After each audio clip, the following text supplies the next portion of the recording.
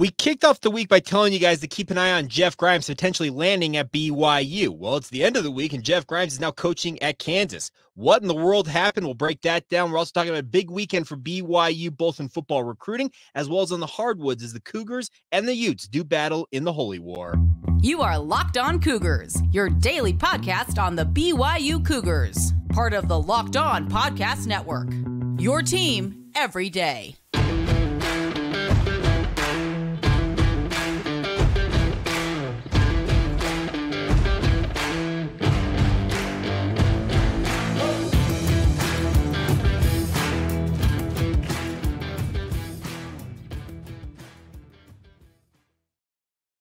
What's up, everybody? I'm Jake Hatch, your host here on Locked On Cougars, your resident BYU insider. Thank you for making Locked On Cougars your first listen of the day. Thank you to all of you who are everydayers with us right here on the Locked On Podcast Network.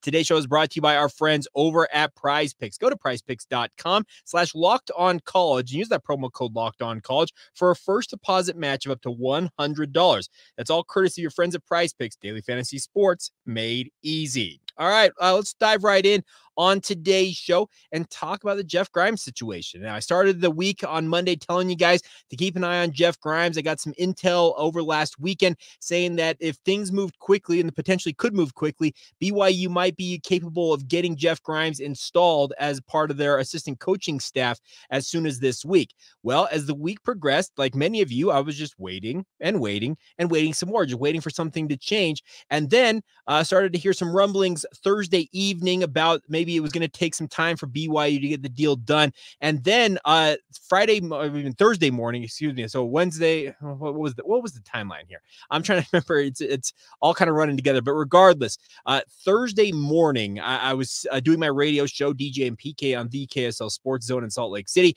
Got a text from a confidant, I guess I should say a source, saying, hey, Jeff Grimes to BYU is dead. And I'm like, okay, why? And they're like, TBD. Well, and then just felt like 20 minutes later, all of a sudden, here comes a tweet from Ross Dellinger from Yahoo Sports saying, hey, by the way, Jeff Grimes is going to be the new offensive coordinator at the University of Kansas. Now, that would make a lot of sense as to why the deal is dead at BYU, because he gets a new gig at Kansas. Now, I saw some reaction on social media. I sent a text immediately out to our SubText community. If you've not signed up for that, by the way, I would encourage you to do so. It's a direct line of communication with myself. I'm getting information real time. The other thing about this is I realized is that as I got the word out about it, that a number of people started saying on social media, well, BYU botched this. Why couldn't they lock him down? Why didn't they get the job done and get him locked in? Folks, here's the thing. Jeff Grimes is going to remain an offensive coordinator. He was not getting that title at BYU. They already have an offensive coordinator in Aaron Roderick. The other thing about this is offensive coordinator comes with a salary that BYU simply wasn't going to pay Jeff Grimes. Why in the world wouldn't he take that opportunity to go and be the offensive coordinator for the Kansas Jayhawks? And oh, by the way, he gets to work with one of the most talented quarterbacks in all of college football in Jalen Daniels. Now, Daniels has got to be healthy, obviously. He's dealt with a back injury this past season that obviously hampered the production that all of us expected him to have. I had him as the Big 12 preseason player of the year, and he'll very much be in the mix for that once again next year if he's fully healthy. But why in the world wouldn't Jeff Grimes take this opportunity? He gets to remain an offensive coordinator, gets to remain a highly, highly paid assistant coach. And oh, by the way, coming to BYU and taking on whether it was an assistant head coach title, a run game coordinator title, the offensive line coach title, whatever it was going to be, his responsibilities, it just did not match up in terms of continuing his progression as he hopes to eventually become a head coach. The other thing about this is BYU was not going to pay him coordinator, or I guess offensive coordinator salary to match what Kansas is likely to pay him. We'll see what ultimately the word that comes out of Kansas is in terms of how much he's being compensated for being an offensive coordinator.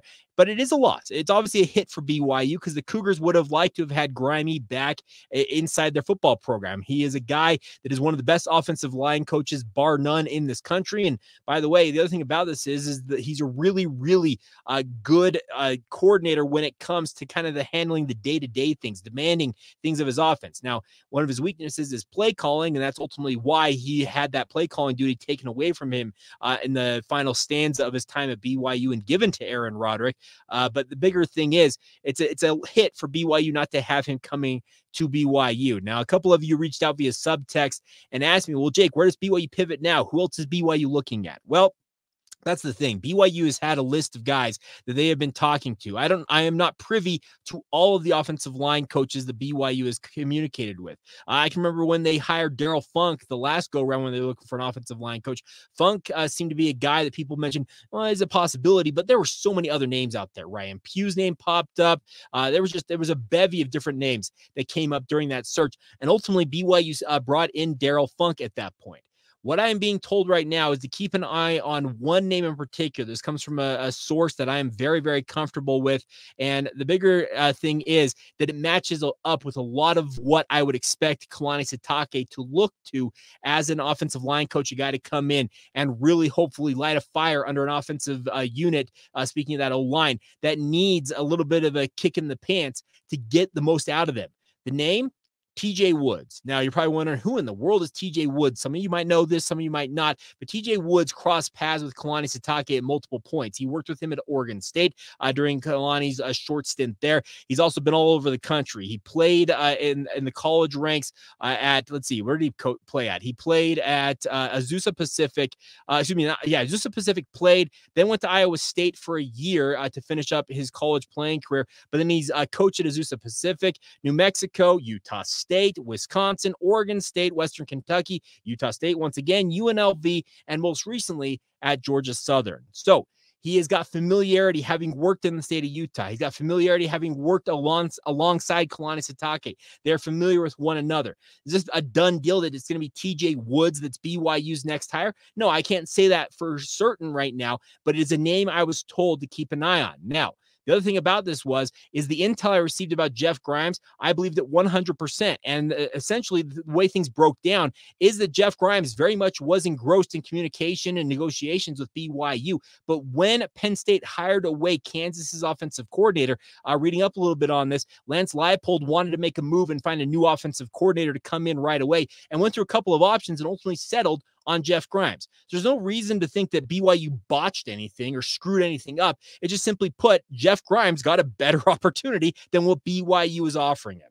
It's pretty simple in that regard. The other thing about this is TJ Woods, like I said, his familiarity with Kalani Sitake, having been in the state of Utah in two different stints with the Utah State Aggies. He's got familiarity with Gary Anderson, obviously having worked with him both at Oregon State and Wisconsin. He would have familiarity with guys that BYU has on their coaching staff, most particularly Kalani Sitake. This would be a very natural addition. Now, I know that a guy from Georgia Southern isn't going to have people saying, wow, that's awesome, we want a guy like that. But the one thing I know about TJ Woods, he's a well-respected coach, and he's got a bevy of experience. His coaching career started back in 2003, a year after his playing career ended. This is a guy who knows what he's doing, and he's coached offensive lines all over the country. He's got an opportunity to maybe step up, and he's currently got the offensive line coach and run game coordinator title at Georgia Southern. It's a very natural elevation potentially to make him both the offensive line coach and run game coordinator at BYU and move on from there.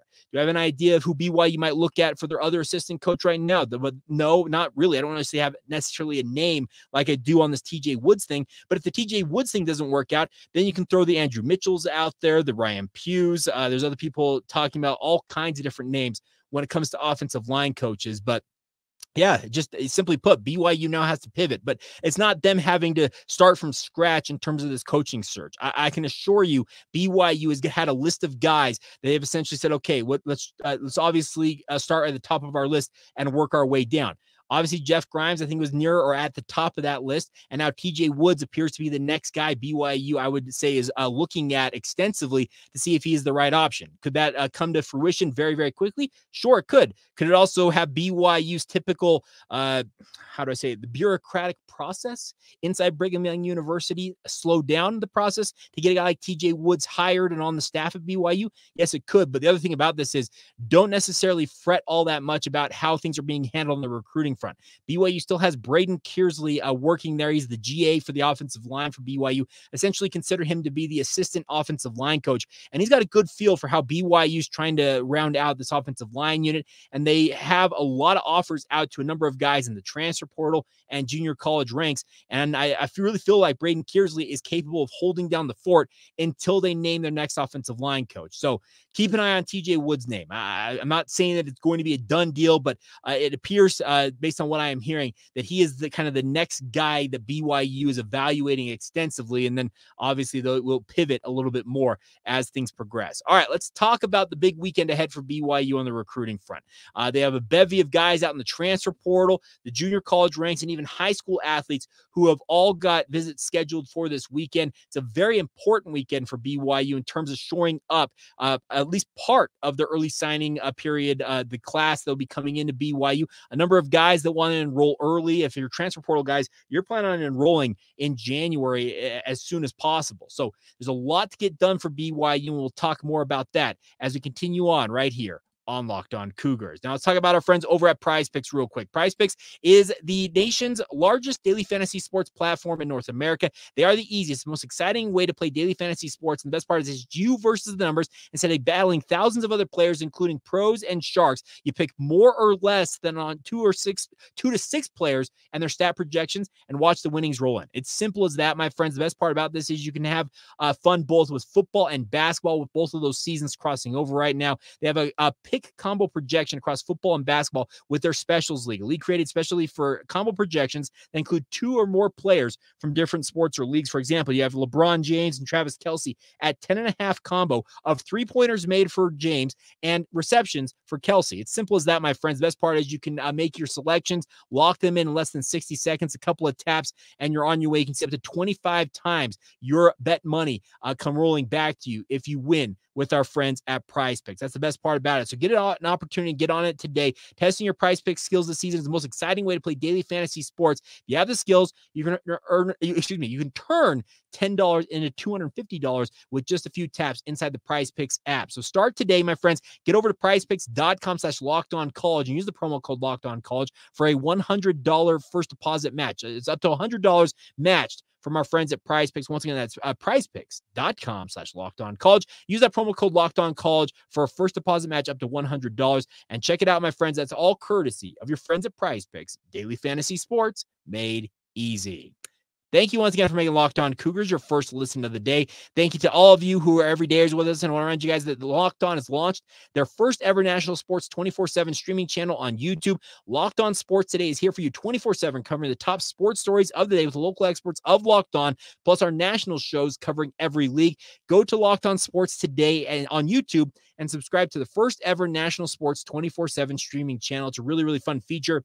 If you're trying to get caught up on a daily basis in terms of the sports world out there, you have a specific team or a league you're interested in, Locked On's got you covered with that. So I encourage you guys to subscribe to it once again right away. All right, let's talk about the weekend ahead for BYU. There is a number of athletes making their way to BYU this weekend, whether they're unofficial or official visits. They will have a bevy of different guys coming in, some from the high school ranks, some from the junior college ranks, even some guys via the transfer portal reportedly could be coming into BYU. But there's a couple of names I want to point out that it seem to be bigger than others. The first, it appears, is a big recruiting battle for a guy by the name of Kakai Burnett. He is from Honolulu, Hawaii, plays for Punahou High School out there in Hawaii, a high-level 3-star prospect, recently backed off of his commitment to Oregon State. BYU had offered him way back in January of this year, and had been in the mix, but he ultimately committed to Oregon State. Well, with Jonathan Smith making the move to Michigan State,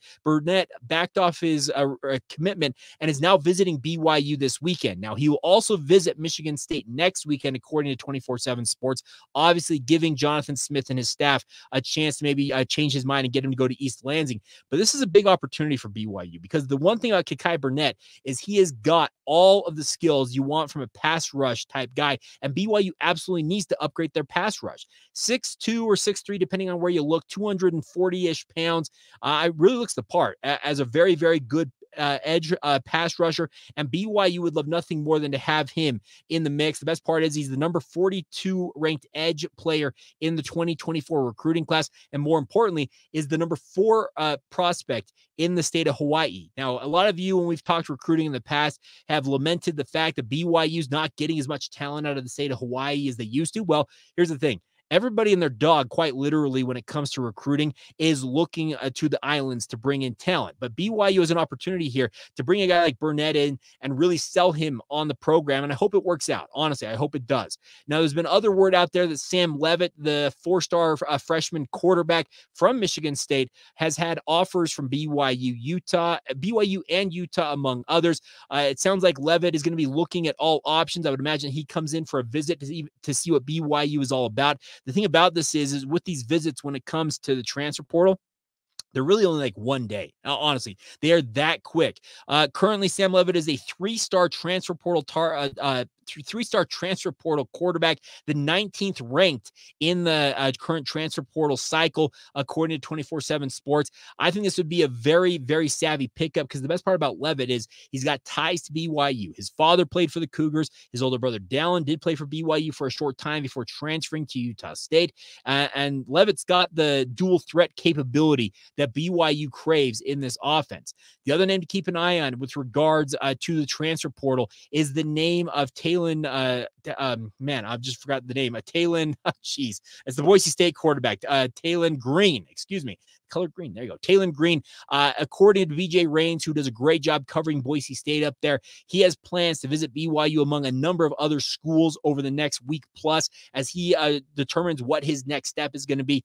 He hasn't necessarily ruled out returning to Boise State, but BJ Rain said it's unlikely that he returns to play for the Broncos. The one thing about Green is he's got a bevy of different options out there with regards to other programs recruiting him, but BYU, it sounds like is going to get at least a visit from him, and that would be a positive sign. It'll probably be just like one of those one-day visits like I just mentioned for a guy like Sam Leavitt and or Talon Green. You got to put your best foot forward. You got to get them around campus, show them what's up with your facilities, get them kind of ingrained into what you're trying to do, and sell them. Yeah, it's the biggest thing. You got to get them on campus and sell them hard. So it's a big, big opportunity if and when both of those guys show up. And the other guy to keep an eye on, this came in from 24/7 Sports, is Isaiah Glass. He's an offensive tackle / guard prospect from Arizona State. He has 2 years of eligibility remaining, leaving Arizona State. He's actually an ASU legacy. His dad played for the Sun Devils, but apparently he's looking at other options. 6'5", 295 pounds. We've talked about the fact that BYU really does need to upgrade their talent in the trenches, both offensive line and defensive line wise. And the fact that Glass is saying he's got BYU as one of the programs he's focused in on most, that's a positive thing for BYU. I think it'll be a similar circumstance to these other quarterbacks we've talked about. And really, any of these transfer portal guys, it's a whirlwind shotgun type wedding type situation. You got interest? Great. You want to come play here? Yes. All right. Let's make a deal and get you in here. That's in some cases, that's really how quickly it can go. It can be that quick, but there's no time to waste. And the nice part is it sounds like BYU is absolutely intent on getting any and all prospects that have any interest and they deem a Power 5 capable guy, getting him on campus and really showing them what BYU is all about. And that's all you really can do at this point. You got to get them on campus, show them what BYU is all about, and then let the chips fall where they may. Will you land all of these guys? No, because there's 132 other teams at the FBS level who would like a piece of a number of these athletes. But the thing is, BYU can throw around the weight that it's a Power 5 football program. In the case of the quarterback situation, or in this case with Isaiah Glass, an offensive lineman, you can say there are playing time opportunities right away for y'all. That's the other thing you can sell right now if you're the Cougars. You can come in and be a part of our build in the Big 12. You can help us really build off of a 5-7 season, a disappointing year. We want to get bowl eligible. We want to make a run at a Big 12 title early on in our tenure relatively.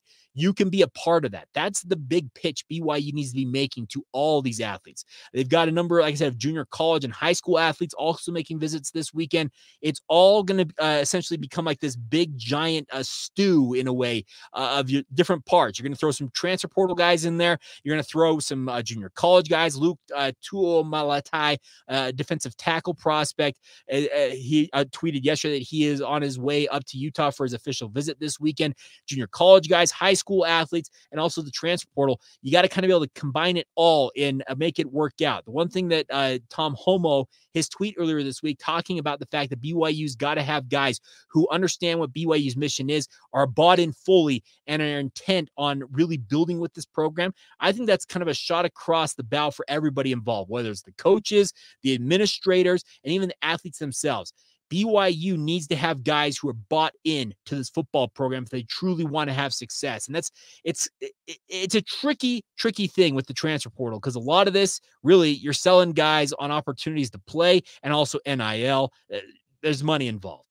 There's no doubt about that. And a lot of guys are going to come in and say, okay, I'm interested in you guys. What do you got NIL opportunity wise? And that's got to be a part of the calculation here. So very, very interesting weekend ahead, it feels like, for BYU, but I think it's an important weekend that BYU needs to capitalize on, if at all possible. And I'm looking forward to seeing what the results are. We'll see ultimately where things shake out, but I would keep an eye in particular Kakai Burnett. That seems like a very, very nice opportunity for BYU to flip a guy from Oregon State, potentially Michigan State, and get him into your football program. We all want BYU to get better pass rush. Well, a guy like that sure seems to be a part of the solution to that problem, and we'll see how the weekend goes for BYU in recruiting. All right, we'll talk about your guys' questions. I asked you guys in the subtext community what questions you had this week. We'll get to that. We'll also talk a little bit more about BYU and Utah and hoops. We'll get to all that here momentarily on Locked On Cougars.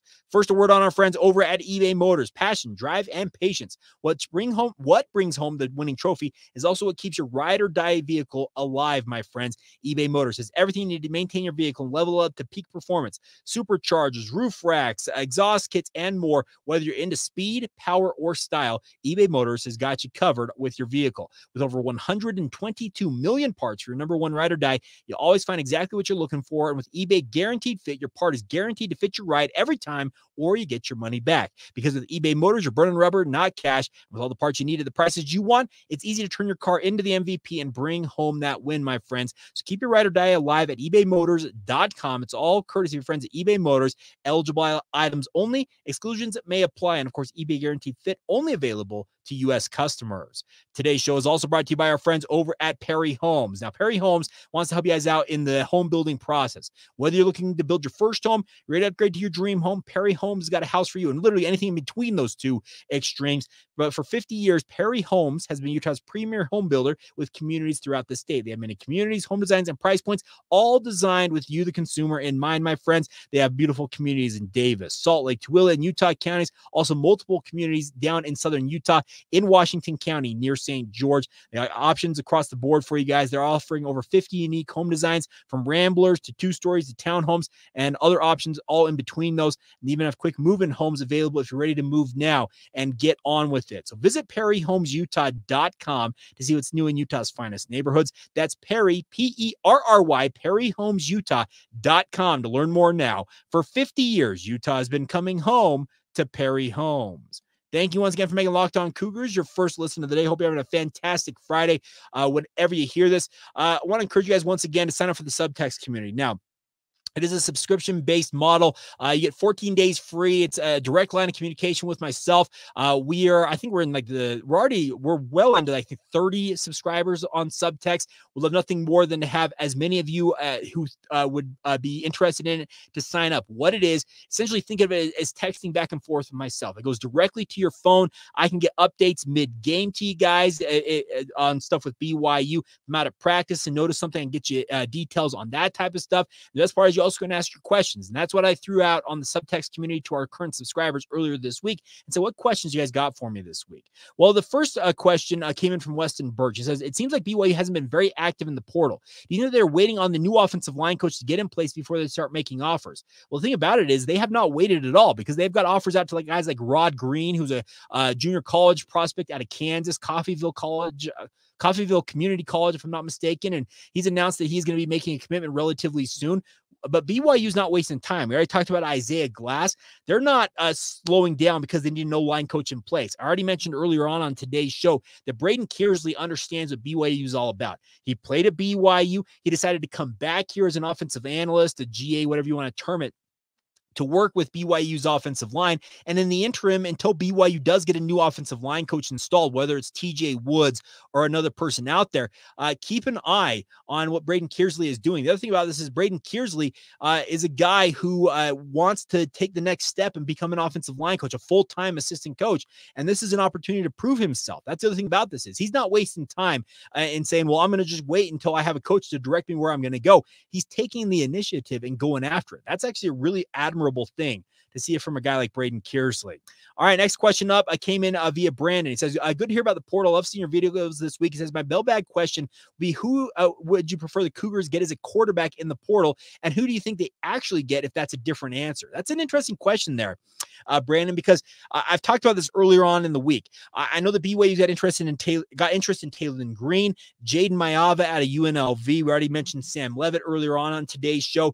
Brandon Sluka is a guy from Holy Cross at the FCS level that BYU and seemingly everybody else is after. BYU is apparently offered Curtis Rourke from Ohio. BYU is looking at all options and really evaluating all things. Do I have an idea of what BYU's wish list is quarterback-wise right now? No, I do not. But I think that BYU is capable of bringing in a pretty high-level player. That's the thing about this. We already mentioned that Sam Leavitt, he is a former 4-star prospect, and he's the number 19 quarterback in the transfer portal according to 24/7 Sports. There are 18 other guys that 24/7 Sports considers to be a better talent or a better quarterback in this transfer portal cycle. That means BYU has a bevy of options. Can they chase some of the top dogs? Sure. Are they likely to land one of those? I'm talking about the likes of Kyle McCord from Ohio State, Dylan Gabriel from Oklahoma.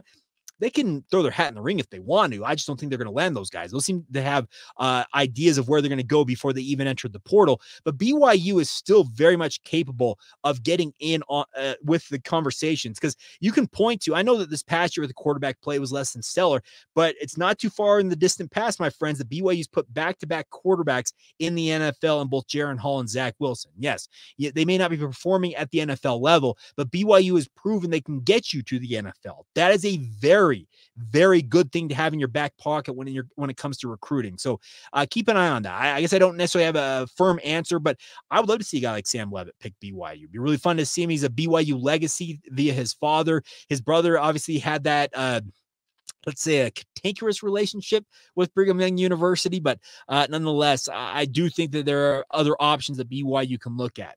All right, Danny Drew asked this. How bad is it that Miles Davis entered the transfer portal? Now, some of you, I meant to mention this earlier. Some of you probably saw it via social media. BYU running back Miles Davis became the 6th member of the BYU football program to enter the NCAA transfer portal. I can't say I'm necessarily all that surprised, because Davis has been buried on the depth chart. Let's be honest, folks. Aiden Robbins, LJ Martin, Hinkley Ropati. It just feels like there are a number of guys that have either come into the program and supplanted him, or were in the program and just passed him by on the depth chart. He's looking for his next opportunity. The other thing about this is we forget sometimes with the transfer portal that they can go into the portal, look at their options, and withdraw their name and come back to the football program they originally were intent to leave. So I'm not saying that Miles Davis is out of the running of returning to BYU, but I simply think he's looking for an opportunity to show what he's capable of. Injuries have absolutely hampered his career at BYU. He had a mirror image of bone breaks in both feet. It was 2 years ago, if I recall correctly, that really hampered him. And he's dealt with other injuries. He's had hamstring injuries and the like. So the tough part is for a guy like him, he's got to prove he can stay healthy and show what he's capable of. But I can't blame him for looking for a new opportunity. And I'll be honest also, if Aiden Robbins decides to come back, we have not heard officially, but I'm leaning towards him coming back to BYU next year. And if LJ Martin is still in the fold, there's not just a lot of reps to go around for a guy like Miles Davis. So yeah, I can understand why he's looking around and evaluating his options and looking for his next step. Next question. Justin asked this. What are some of the other players BYU's talked to in different position groups, if you know by chance? I already mentioned some of the names earlier on in today's show. I can tell you BYU's evaluated guys in the linebacking room. I don't have specific names on that, or I guess linebacking position in the transfer portal. They've also looked at some safeties, according to a person that I talked to. They're even looking at wide receivers and tight ends as well. Now, I do think that there are options for BYU at all positions to go into the transfer portal and get guys. But the other thing about it is they got to be the right fit. And that's the other thing about this is it's never going to be a perfect science. You can think this guy's a home run. He's going to come to BYU and love it. And they get here, they're downright miserable. So I do know that BYU is evaluating all options, but they're very clearly intent on upgrading the defensive line, the offensive line, and the quarterback positions in particular. But they will not turn down a stud player if it's the right person, and it doesn't really matter the position right now. All right, final question comes from John. He says, Jake, thanks for the mailbag edition. I got a two-parter. Number one, so far the men's basketball team is playing well. Can we rely on this, or will it be similar to the football season where they faded? I think that this has got some staying power, John. Honestly, BYU football, I think a number of us that watched the games felt like things were kind of resting on a knife's edge for BYU for most of the season, and ultimately it kind of went to one side, and they ended up with that 5-game losing streak. But I think basketball has proven so far that they've got staying power. They play as a team, they kind of go as a team, and they have different guys stepping up and contributing in big spots. That's a very, very nice thing to see. Now, the Big 12 schedule is going to be the better litmus test for BYU. They have set up let's be frank, a less than stout non-conference slate. They play at Utah tomorrow night, obviously in their lone true road game of the non-conference slate, and I'm looking forward to the game. I think if BYU plays their game, they win that game by double digits. I'm confident BYU can go to the Huntsman Center and win this game. By the way, the Huntsman Center is sold out. It's going to feel like that era in the late 90s, I guess mid to late 90s, early 2000s when Rick Majerus and Steve Cleveland / Dave Rose were going at it between the Utes and the Cougars. I'm looking forward to it. I am planning to be at the Huntsman Center for that game, and the environment should be very, very good. We'll see how it goes. But I think if BYU plays their game, they have the capability to run away with this one on the home turf of Utah. Now, the second part of John's question real quick says, thank you for all that you do on your podcast, which must take a lot of time. Have you considered a co-host? If so, this trucker, I didn't know you were a trucker, John, doesn't mind talking to keep his mind from going crazy. Haha, JK.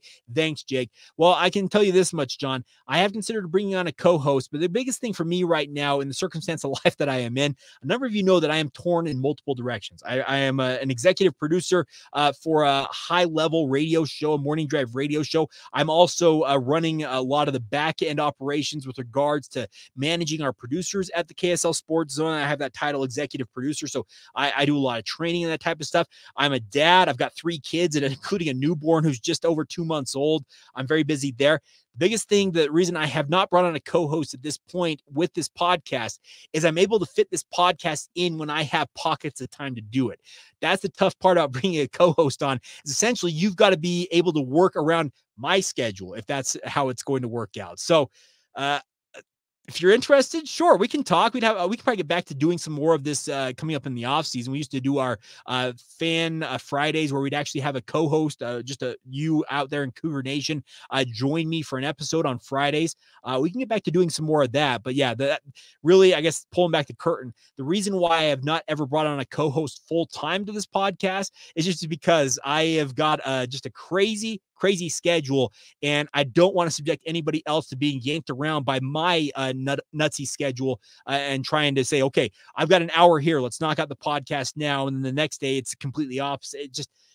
It works best with me right now doing it solo, and I know that it can get a little monotonous with just my voice on the podcast, but truthfully, I do appreciate all y'all for your support of this venture. We're 5+ years into it. I know a number of you have been riding with me for 5+ years. I hope I have improved over that time in some ways, but nonetheless, I appreciate every single one of you. This is the first time you're listening to the podcast. Hope you come back tomorrow. If you've been listening since day one to like over 1,500 episodes now, if you've caught every single one of them, I thank you all the same. And it really does mean the world to me that you guys find this product of worth. So, John, if you want to hop on sometime, I'd love to have you on, and keep on trucking, my man. Obviously, truckers are the backbone of a lot of what we do in this great country. So thank you for doing what you do on your end. All right. So there you go.